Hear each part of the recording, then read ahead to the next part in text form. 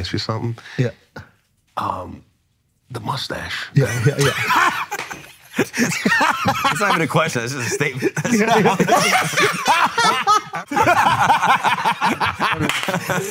are you going? I gotta stand up now. So on the latest episode of Flagrant with Andy and the Toy Story Boys, their guest was stand-up comedian and actor Sebastian Maniscalco. He released his first comedy special back in 2009, and now he has a total of 6 specials to his name, and he's also done a bit of acting in movies like Green Book, The Irishman, and also some TV work. But more recently, he wrote and starred in a film called About My Father with Robert De Niro, which turned out to be a massive box office bomb and got absolutely smashed by critics, but didn't do too badly with the audience. It made $18 million at the box office, and it was released alongside Bert Kreischer's The Machine movie, which only made $10 million. And when you consider that Bill Burr's recent movie Old Dads was terrible as well, I think it's safe to say comedians really need to just stop making cringy feel-good movies, even if they co-star with A-listers like De Niro and Mark Hamill. Good stand-up writing just doesn't seem to translate to the silver screen.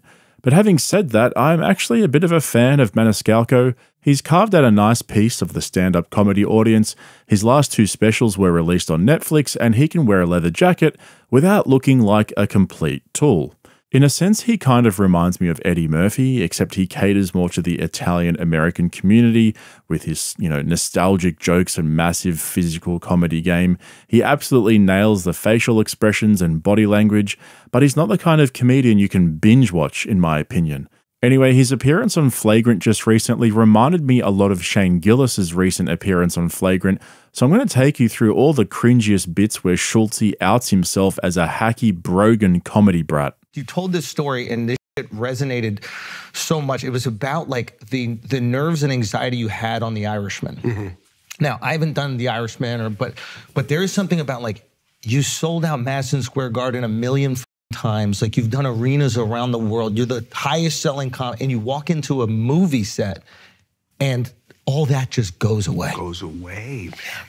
Yeah, so this is something I'm not used to doing, which is acting, Yeah. I do stand-up pretty much, every night or trying to work on stuff. So now I'm in a scene with Pesci, De Niro, and Scorsese's coming out of nowhere. Like, I don't even know where this guy is at on set. Yeah. And it's nerve-wracking. It's I had a lot of anxiety doing that. I wonder if it's only in us where we can feel like the top of the world in our industry and that it means nothing the second we're in Hollywood. Yeah. And they kind of treat you as if it means nothing. Yeah, it doesn't mean anything. Like, did the grips and stuff, the people who work on the movie, they know you and you're like the biggest star, right? See, I never even think anybody knows me. I swear to God. It's just, but I get what he's saying. Yeah, go. Yeah, I mean, like, every time I put tickets on sale, I ask myself, is anybody coming? So, You see, like Shane Gillis, Maniscalco knows that his #1 job is to entertain his audience. Turning up just isn't good enough. You've got to bring the laughs. And that's where that stress and anxiety seems to come from. These other Muppets don't care about that. They just want to get paid every time they turn the mic on and think that it's our privilege to listen to them speak about anything. And you could see right there something that I've come to find is a common theme with great entertainers. It's that imposter syndrome that creeps in and never leaves them. I find that so interesting because they come off as so confident and relaxed, especially Maniscalco with that swagger and charisma that he brings to his stand-up and even in these interviews. But I think that's what makes these kind of guys so relatable and down to earth. He knows who he is and where he stands, and he's not trying to pretend he's something else. I'll give you an example. I did this voiceover in Super Mario Brothers. I was Spike. I have 2 kids, 6 and 4. So we're at Universal Studios. There is a Super Mario store. So I said, kids, come on in. Let's go see Daddy's character. They got every character on the wall but mine, Spike. So that's kind of sums up my career.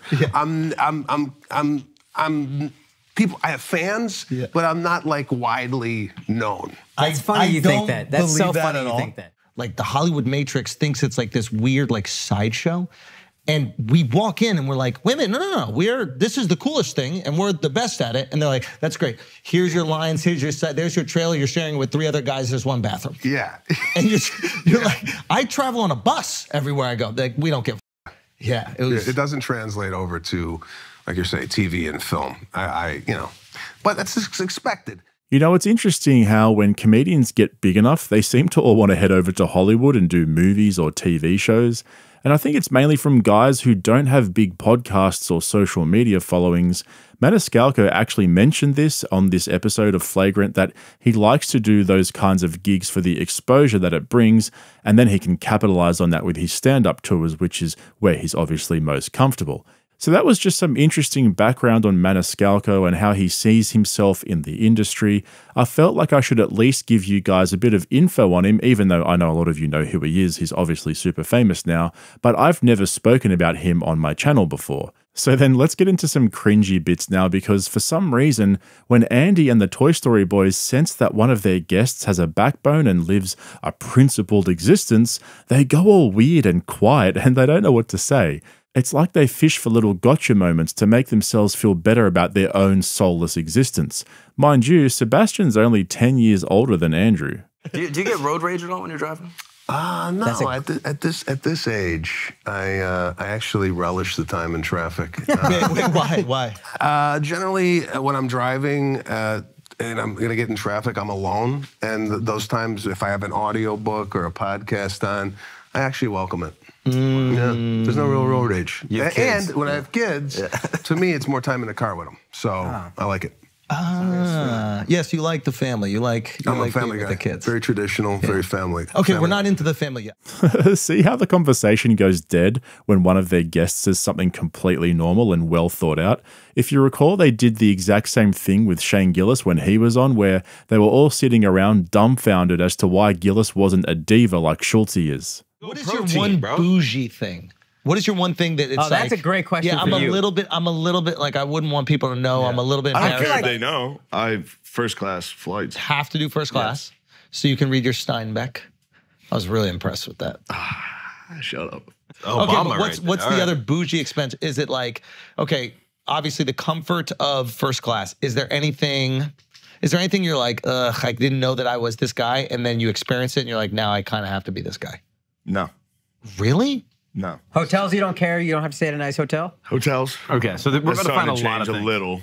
But no, it was like, I thought I was like, I don't care where I stay. And then I got in the worst hotel possible. And it's like, no. I called my manager and I was like, all right, can we, what the Yeah. Yeah. I'm talking like the worst hotel possible. Yeah. Like motel, like you park in front of the Yeah. Yeah. All right, so what do you demand right now? Nothing. You have a rider? No. Any snack? I can't figure you out. In my green room, I get fruit and hummus. Hummus is good. And solid. Bud Light and White Claws. Solid. But that was just my manager came up with that. I cannot figure it out. I can't figure you out. Why? That is a rider, but he's saying he didn't come up I with didn't do that. She just did it. She knows. But it's a nice luxury. Yeah. Nah, but it's like, what else? you want steak dinners. Well, I want chicken and steak because No, I don't want to just eat. You see the difference? I don't want to eat pizza. Yeah. You That's see it. the difference between hummus and White Claws? What do we start with? Between- We have a hummus platter that's Hummus there all the platter. time. No, you start with that. His whole rider is just hummus and White Claw. So there's a difference. So what are you ordering for dinner? That's what I'm saying. It's like, that is crazy. What's going on here? What are we talking about? Nothing. There's got to be one. You've got some money. There's got to be a thing. Nothing? He's embarrassed to be remotely demanding. I would never be demanding. See? Out of shame. Ever. Now. The perception, I mean, hopefully I get there. The perception of bougie is worse than the perception of like gay. it. Oh, for that's shame. interesting. Okay, so I have one pair of pants. These shoes stink. I've been wearing them for 3 months. that's a 3-month white sneaker? Yeah. Oh, hell yeah, dude. Oh man, when Al says, I can't figure you out, it gets me every single time. It's like they caught an alien and they're trying to understand their peculiar ways. And so the same thing continued here with Maniscalco. It's like they won't stop until their guest reaffirms their preconceived ideas of how a celebrity comic should behave, so they can justify their own diva-like tendencies. Let's say, for example, dropping your car, because I've heard some legendary tipping, right? Like, I remember I was hanging with Rogan once. He drops the car off it's 100. Picks it up, it's 100. Okay, that's aggressive. Yeah. He's responsible. He just said he was responsible. He's responsible. I don't know why, but when Andrew told that story about Rogan, all I pictured was Joe hopping out of his car and being the same height outside standing up as he was sitting down inside the car. I don't know why, but now I just can't unsee it. Sorry if I've ruined it for you guys as well. Anyway, the efforts to reveal Sebastian's true colours continued in vain, but this next story was actually really funny. Take a look and I'll ask you a seemingly obvious question afterward. When did you get enough money where you started to release a little of your economic anxiety? Or is it still there? It's always going to be there. Just the way I was raised. My father. Nothing chipped away? Listen, do I spend money? Yeah. My wife has that in her. What does that mean? Just like spending money? Let's have a party. I love to have parties. Okay. But the way my wife does parties and the way I do parties are two different things. Okay, how so? Wait, what is the difference? What's your ideal party? We had a Christmas party last year. You know, we had a party planner. They bring in furniture. It's a whole... Which I kind of like, because then it doesn't fuck up your furniture and you don't have anxiety about people spilling over. I'm into the furniture. Yeah, bringing in the furniture. But again, furniture is a really high expense when you're dealing with a party. To rent furniture, it's a big dent, right? Okay. You got the bartender, you got the catering, there's a lot that goes into having a Christmas party, at least in my wife's eyes. Yeah. I said, this year, let's do something small, you know? Let's have 8, 10 people over at the house. We'll get our friend Dom to cater it. We'll get some drinks. I'll pour them. Right? We don't need a bartender. Yeah. But as it starts, you know, to go, it's like, all right. Next thing you know, there's a truck in the driveway, and there's moving people in my house. So it's. I like to entertain. I really do. Yeah. And if I spend my money on anything, I don't buy cars. I don't buy jewelry. I buy experiences. Yep. And if I have experiences with my friends, my family, or if it's a vacation, I'd rather spend my money on that than go out and my home. Okay, hang on. All right. Is that actually a thing? Do people really hire furniture for a party? I'm not talking about tables and chairs if you're having like an engagement party or a wedding or whatever. I'm talking like lounges and rugs, like coffee tables and all that. If that's legit, that has to be one of the cringiest rich people things I've ever heard. Imagine going to someone's house and they have all this random furniture in there to impress their guests, and then everyone already knows that they've rented it out for the party because they've been to their house like during the day for coffee. I don't know. What do I know anyway? I still use a washcloth in the shower. Anyway, Schulz kept poking and prodding to the point where Maniscalco actually had to tell him straight up that basically, you got to get over the money thing, bro. Move on. This was great. Take a look. I just had a 50th birthday party. There was like 50 people at the party. Ooh, you kept it tight. I kept it tight. Because you could have extended. We could have, really blown it out. But what do you spend on something like that? What do you spend on a nice little 50th birthday party? I mean, it's not 10 G's. Like you wouldn't just spend 10 grand on a little 50th birthday party. I'm not into pricing. Yeah, he's not comfortable with this. I'm not. I mean, he's a Catholic kid, bro. He's not going to talk about money. You should know Italians never immigrant, divulge what they're spending on stuff. Because they got over on you? They got over? Because if you got a deal, you would have told me. No. Please believe me. If you got a deal, the first thing you would have told me. I'll just give you this. $1 million? No, not $1 million. $2 million? There's it's $1 million. On a party? Are you crazy? No. Can I guess? Can I throw a guess? You don't have to say yes or no. I think it's 75. $75,000? Yeah. Might be 100 actually. Money is so dirty, right? It's dirty. It's a but dirty it's business. So fun. Money's fun. Are you a guy that likes to tell people, yeah, I dropped 50 grand on a kit car? Yes, because yes. Exact example. Because it's so embarrassing, I can say the number. Yeah, but would you tell me how much you spent for your wedding? No, I wouldn't share. Okay, so we got a deal. I would tell you on the side. I would tell you on the side because we got a deal. We got a nice deal. All right, see, I wouldn't even tell you when the camera's off and we leave. I wouldn't even tell you what I spent on my 50th birthday party. But you want to know what I spent on my wedding? I don't care. You do a little bit. I really don't. Just a little bit. Just a tiny bit. I don't care. You do a little bit. I really don't. Just a little bit. Just a tiny bit. Oh man, that's so good. He literally told Schulz to his face that he didn't care and then proceeded to laugh in his face while patting him on the shoulder. That's a classic Flagrant moment right there. I'll definitely keep that one in my back pocket for future reference.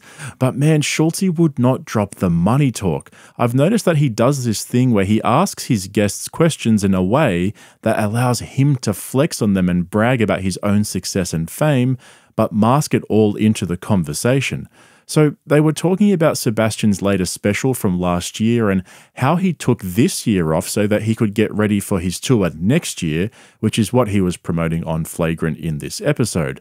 So I'm going to pick this up in a moment, and I'm also going to bring in Bert Kreischer because I think there's another interesting comparison to make. But first, let's take a look at this clip. It's a lot of pressure to come up with material. That's the thing. Like, well, you have a podcast, but it's not like a source of your life's income. Like, you can't just your podcast is broke.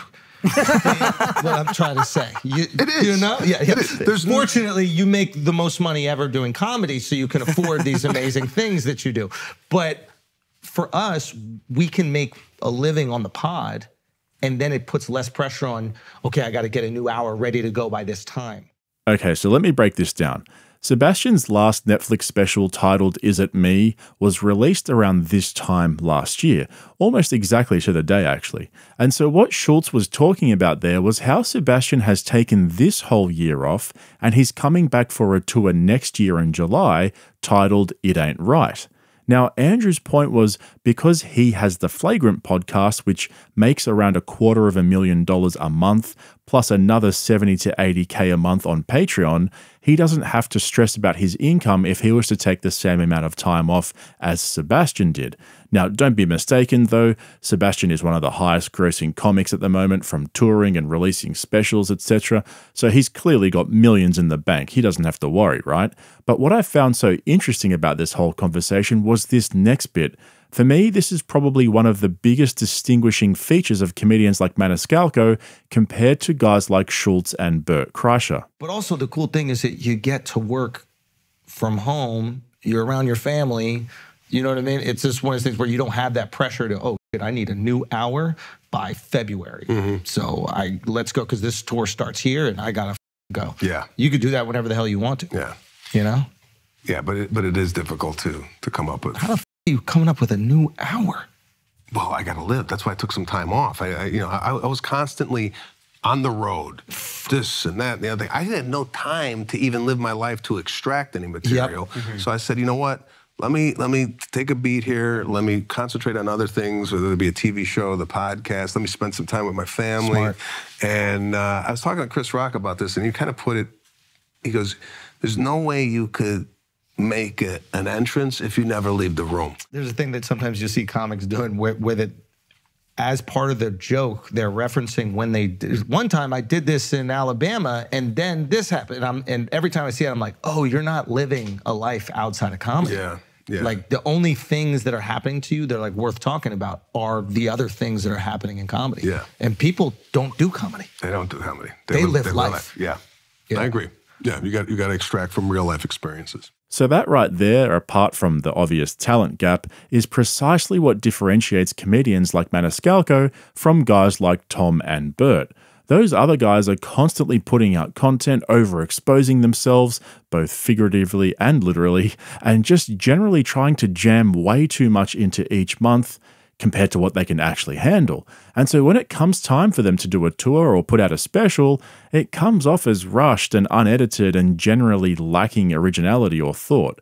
Did you notice how Bert was only concerned with milking his fame for every dollar? He didn't mention once his actual fans and ensuring that his comedy is of a certain standard so that they actually enjoy his shows. He's got that shotgun approach where it's all about capitalizing on momentum. But what Bert misses is exactly what Sebastian was saying, and credit to Schulz, he actually agreed and made some good points himself. You need time to go outside and smell the fresh air, spend time with friends and family, and live your own life. I can see how that would be a great source of inspiration for really creative comedians like Sebastian, who use real-life experiences and turn them into interesting stories and observations. Guys like Bert seem to think that their lives are just inherently interesting, or that they have this ability to just grind it out and write jokes every night because of their comedy brains. So I really appreciated hearing Sebastian's views and his approach to stand-up comedy. It's funny how you can tell within 5 minutes of listening to these guys if they're a real comedian or just a poser. Anyway, that's my breakdown of Sebastian Maniscalco's appearance on Flagrant. I hope you enjoyed it. Drop a comment below, let me know what you guys think about all of this, and if you haven't subscribed yet, consider jumping on board so you get all my uploads right there in your feed. That's it from me. I'll catch you in the next one. So this one right now, this tour that you're announcing, tickets are on sale right now. Right this second. Yeah, Ticketmaster, and it's for July. And this one, you were telling me before, this is about just how insanely rich you are, and like, right? Didn't you say No, like? I never said that. You're like, I have so much money now, so now I get to tell everybody. Cole, I've stopped being relatable. Yeah, Is that what it's called? yeah. You guys won't get it. Is that what the? His Ellen DeGeneres hour. No, you're not. You're not. You don't have money until you start parking bikes in your living room. That's where the real success is.